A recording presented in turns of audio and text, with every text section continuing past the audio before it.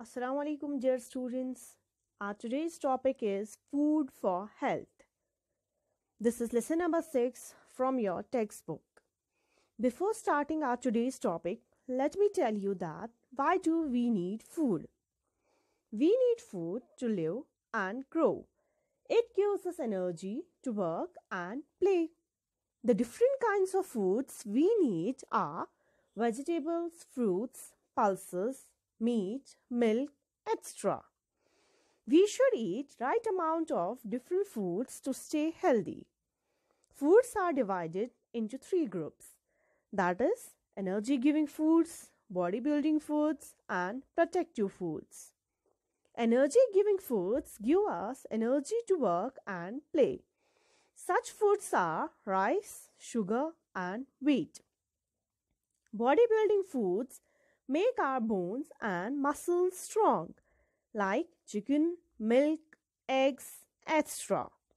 Protective foods help us from falling ill. They are fruits, vegetables, nuts, etc. Apart from this, we must drink plenty of water to remain healthy. Chocolates, cakes, pizzas, ice cream, yummy foods. Kids, are they? Yes. But are they healthy for us? No, not at all. They make us fall ill. So, we should always eat healthy foods. A particular type of food that we eat at a particular time of the day is called a meal.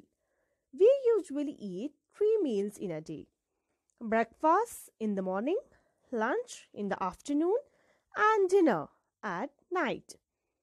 Kids, if we follow certain rules, we will never fall ill.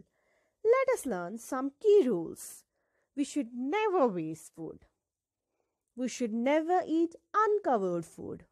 We should always wash our hands before and after every meal. We should always brush our teeth early in the morning and at night before going to bed.